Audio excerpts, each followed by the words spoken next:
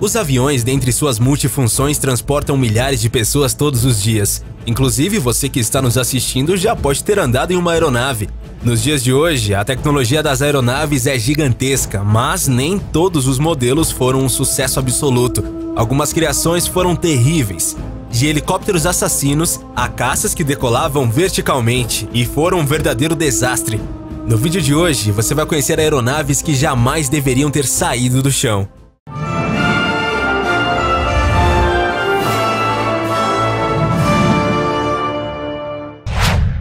Fisher P-75 Eagle. Tudo sobre esse avião deveria ser um sucesso, mas não foi isso que aconteceu. Afinal, ele está na nossa lista. O seu nome se originou através de uma arma francesa de guerra de 75 mm que foi considerada como um símbolo da vitória. Isso só fez com que o marketing sobre a aeronave aumentasse e a tratavam como se ela fosse incrível. Porém, isso não aconteceu não.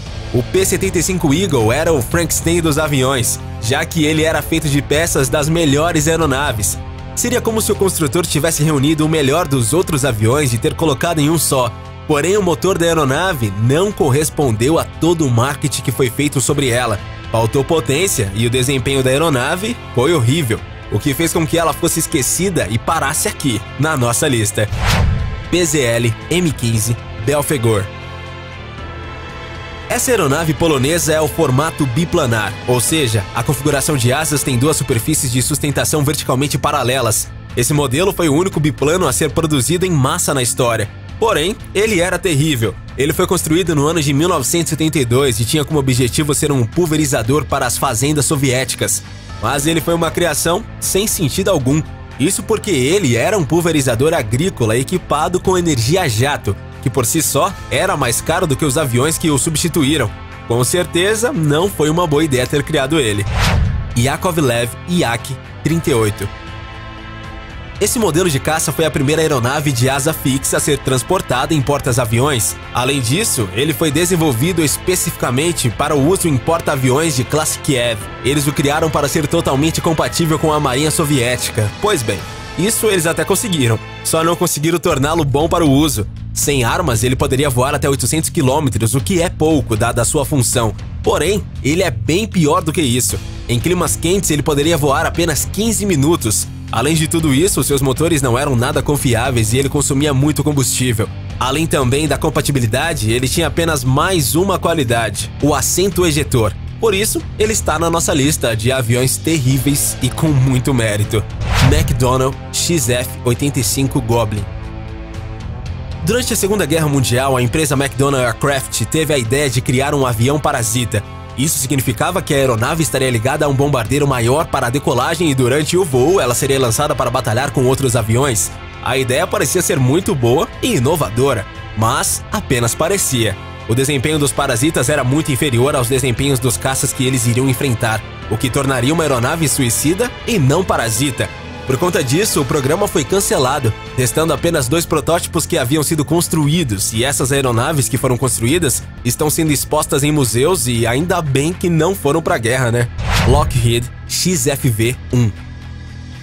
Alguns anos após o término da Segunda Guerra Mundial, mais precisamente nos anos 50, os militares americanos tinham um orçamento militar gigantesco, o que fez com que eles tivessem toneladas de ideias bizarras. Uma dessas ideias era o Lockheed XFV-1, que foi um protótipo de aeronave que teria uma decolagem completamente vertical.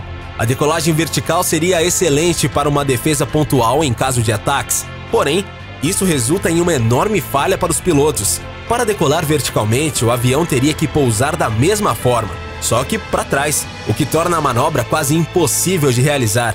Além disso, o motor da aeronave se rasgou em pedaços durante os testes. Baad 152. Esse foi o primeiro avião de passageiros que foi projetado pelos alemães no pós-guerra, e talvez isso explique o fato dele ser baseado em uma série de conceitos de bombardeiros. As asas altas e as rodas de apoio na ponta das asas funcionam muito bem nos bombardeiros, porém, não funciona tão bem em aviões de passageiros. No seu segundo voo, o avião caiu e toda a tripulação acabou morrendo com esse acidente. Após o acidente, os engenheiros descobriram que as linhas de combustível pararam durante uma descida, o que fez com que os motores parassem, resultando na queda do avião. O projeto do Baade encerrou no ano de 1961, o que o torna o único avião da Alemanha Oriental de todos os tempos. De Havilland Comet. O Comet foi o primeiro avião construído com motores de propulsão a jato. Você pode até estar pensando, se ele foi inovador, por que está nessa lista dos piores aviões já construídos?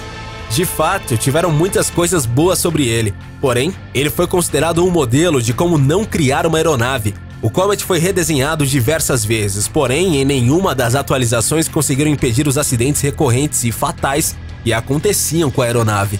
O Hoverbike do Diabo. Esse modelo de aeronave foi mais um exemplar desenvolvido pelo exército dos Estados Unidos enquanto eles estavam com o orçamento nas alturas, após vencer a Segunda Guerra Mundial. Parece que a criatividade dos americanos não estava tão boa assim. O protótipo era assustador. Os pilotos tinham que se equilibrar em uma pequena plataforma com lâminas mortais esperando por ele caso perdesse o equilíbrio. O projeto acabou não durando muito tempo. Eles perceberam que a ideia colocava os soldados em perigo e não os ajudava nos campos de batalha. Bom galera, esse foi o vídeo de hoje. Não esquece de deixar o seu like e também de se inscrever aqui no canal. Valeu e até a próxima, galera aqui do Universo Curioso.